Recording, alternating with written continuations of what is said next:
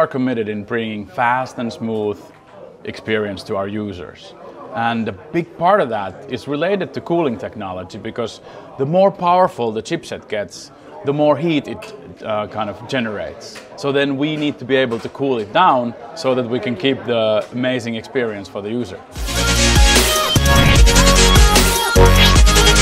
In the moments where the phone is heating up, so obviously when the processor is really working hard on the content that you're enjoying on the display, charging is another one. I think those are the main two ones where we really need to cool the phone down, and I think the active cooling now on this concept phone is the way to go in the future. But obviously we wanted to showcase, make it visible to the user. So we created a transparent back glass on the device. And obviously on this device as well, we wanted to create more visual of the experience. So that's why we have a liquid that actually shines and similar to the halo light on the camera. To really make it easy to understand what's happening inside the phone. So the liquid, the micro pumps, pumping it inside the phone, is taking the heat from the chipset area, delivering elsewhere in the phone and cooling it down. Right. So it's really, I think that's the way to go in the future when we need even more power and then we need to cool the phone down. Fantastic. Now let me ask you a question which I know no one has asked you at all, my guarantee. So when will this concept become a reality? I'd love to tell you, but I can't. No, but the point, the more important point is that will it come? Because there are sometimes concepts that never ever. So is this something that we can think that will be there in the future? Yeah. It will be. Absolutely. That's all I wanted to know.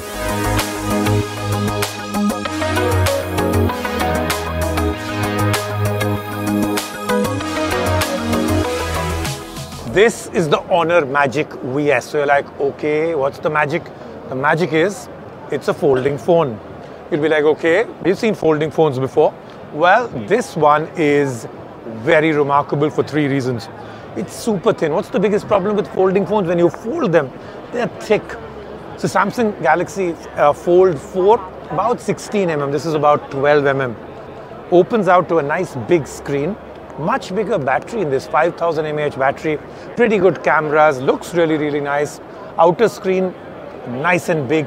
So interesting, but I'll tell you the third big thing. Honor is now different, separated from Huawei, which means this has ta-da, the Play Store on it. Might be coming to India, might be very, very inexpensive. I'll tell you when it comes in there.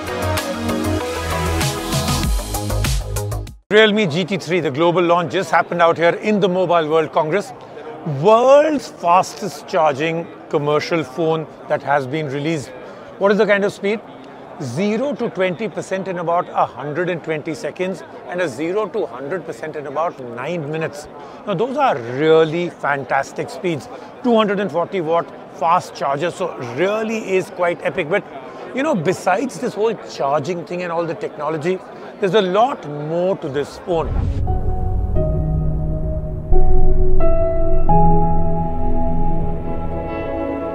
Rajen, great to meet you again.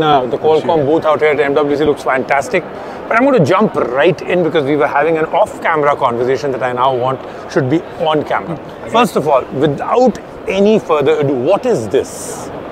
Oh, this is interesting, and we briefly talked about it. This is called a compact macro. Okay. A very odd term, compact and macro. Typically, they don't go. You get a sense that a macro is supposed to be big. Right. But this is actually a macro which is compact, meaning this is a type of a new form factor we have invented, and this is primarily a millimeter wave compact macro. This is almost similar to, if you have to compare to something you would have typically seen on a huge mast or a top of a building. This is something, and this goes as small as this. As technology progresses. So what does this do?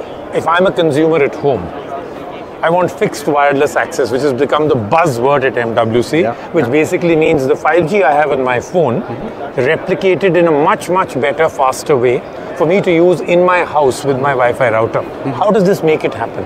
So this is a part of the infrastructure. This is called infrastructure. So let's say you look at it and you think about a tower or something at the top of your building or a mast. But those towers have massive things. Massive.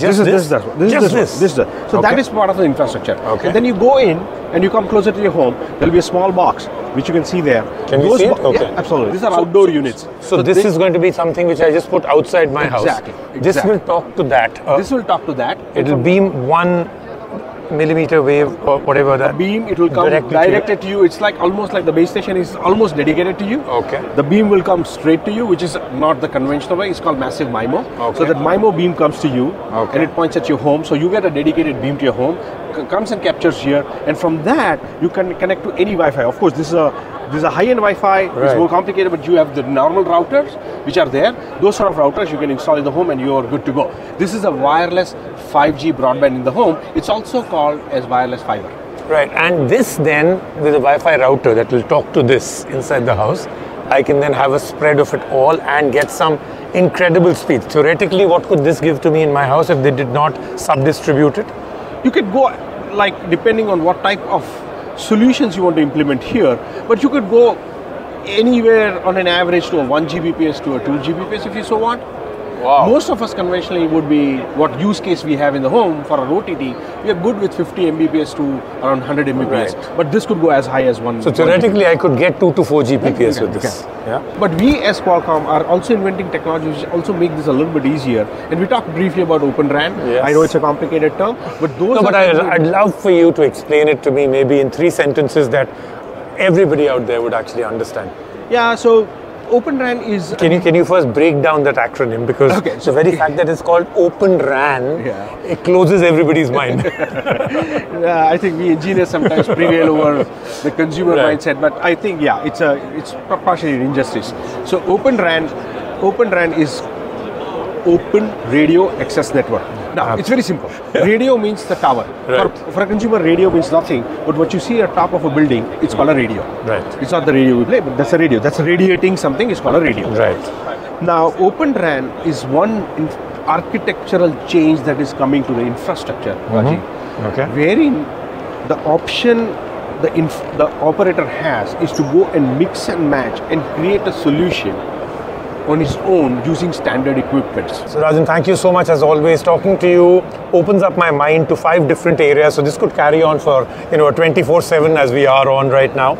But thank you so much for speaking with us, and thank you so much. we look forward to everything that we're going to see from Qualcomm this year. Thank you so much. Thank you.